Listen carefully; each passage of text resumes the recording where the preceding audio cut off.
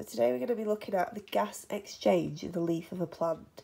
So we'll look at how do plants exchange gases, what is the structure of the dicotyledonous plant leaf, how is a leaf adapted for efficient gas exchange. So, obviously all plants respire, so they will take in oxygen and give out carbon dioxide during respiration. And some plant cells, like palisade cells, will also photosynthesize, so they will take in carbon dioxide and they will give out oxygen. So sometimes the gases from one process can be used for the other process. So they don't need to exchange gases with the external air as much. So the volumes of the gases that actually need to be taken in and given out depends on the balance between the rates of photosynthesis and respiration.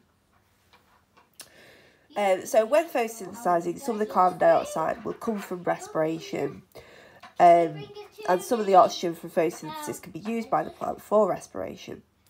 But most of the time they have to exchange the gases with the external air. Obviously when the plant isn't photosynthesizing in the dark, the oxygen will need to be taken from outside of the leaf because there will be no oxygen produced in the dark. So looking at the structure of a plant leaf, at the top you have the waxy cuticle, which helps to conserve water. It's a waterproof layer. You then have the upper epidermis, which is a transparent layer which allows the light to pass through.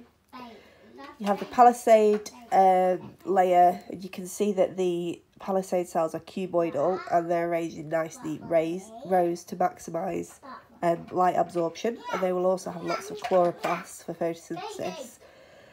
You then have the spongy mesophyll layer, which is made up of mesophyll cells, and the reason it's called a spongy layer is because it has air spaces.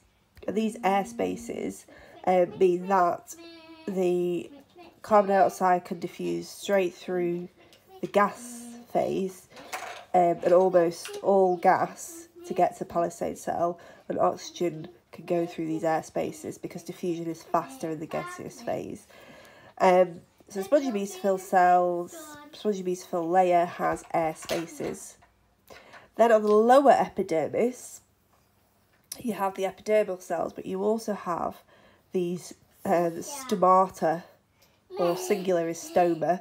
These are surrounded by guard cells, and these guard cells can open or close depending on what gases the plant needs, and also whether it's too hot so the plant will lose water, then the guard cells would close the stomata.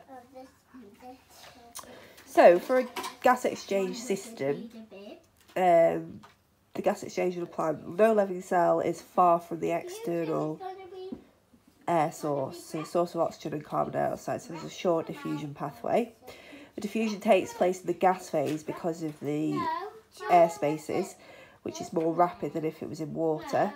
So overall, plants have a short, fast diffusion pathway, and the leaf has a large surface area to volume ratio, so you don't actually need a specialised transport system to move gases in and out, because it happens just by simple diffusion because the diffusion pathway is short enough.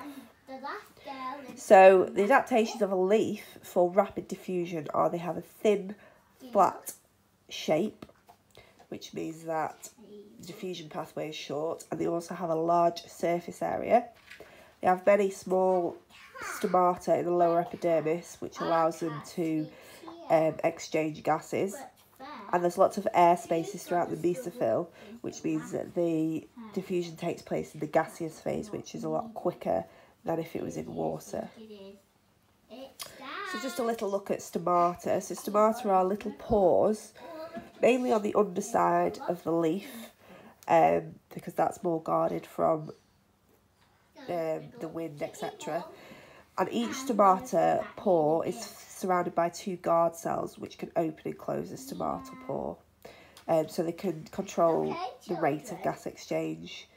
And because plants are terrestrial organisms, just like insects, they lose a lot of water by evaporation, so they need to balance the conflicting needs of the fact they need to exchange gases, but also the fact that they need to control water loss. So what they could do is close the stomata at times when water loss would be so excessive that it wouldn't be worth opening the stomata.